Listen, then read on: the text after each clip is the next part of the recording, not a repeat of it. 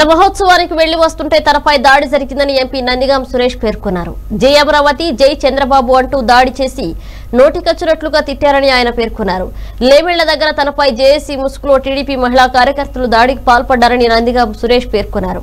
TDP paid ఆర్టిస్టులు తనపై దాడికి పాల్పడ్డారని వెల్లడించారు. రాజధానికి సంబంధం లేని వారే తనపై దాడి చేశారన్నారు.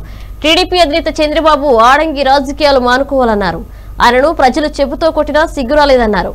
చంద్రబాబు అవినీతి బయటపడుతోందని తమపై దాడులు చేస్తున్నారని నందిగాం సురేష్ ఆవేదన వ్యక్తం చేశారు. అబద్ధం ఆడాల్సిన కరం అంతకంటే పట్టలేదు. మహిళలు వచ్చి జై అమరావతి, జై సిబిఎన్, జై అమరావతి, జై సిబిఎన్ అనుకుంటూ వచ్చారు. వాళ్ళంతా ఎవరు? టీడీపీలో కీలకంగా పనిచేసేవాళ్ళు. వాళ్ళు ఏదో జేఏసీ అని చెప్తున్నారు. జేఏసీ అనే ముసుగులో దాడులు చేసుకుంటూ మొన్న చూస్తే నందిగంలో దాడి చేశారు.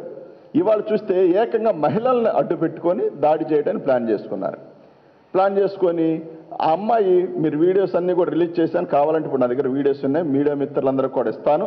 మీరందరూ ఆ వీడియోలు పరిశీలించిన తర్వాతే తప్పెవరిది ఒప్పెవరిది మీకే అర్థం అవుద్ది.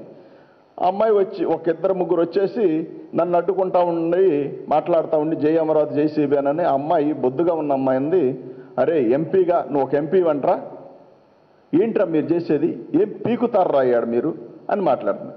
నువ్వు ఆడపిల్లవమ్మా, వదిలేయి, మాట్లాడుకో, మిమ్మల్ని వదిలి నన్ను వెళ్తానమ్మా అని చెప్పి డోర్ తీస్తూ ఉంటే ఈ లోపల అటుగా వచ్చిన 10 మంది మహిళలు కారం తీసుకొచ్చి కారం చల్లారు.